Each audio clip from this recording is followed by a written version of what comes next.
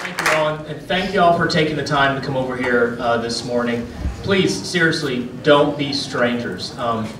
This is a summer where we need to be big and we need to be bold. And one of the key things that I hope to bring to our work here is the sense of urgency. And I hope we bring that sense of urgency over in the General Assembly and the Governor's office as well. Because every year that goes by that we don't take these big, bold actions is another year that we are letting down students and letting down teachers. That's what needs to be on the forefront of our mind. So please don't be a stranger. You have some time now to learn about the State Board's legislative agenda. I have been meeting with leadership and then meeting with leadership of the ed committees. But if you want to have time with me, just reach out. I am trying to work through meeting with all the General Assembly members.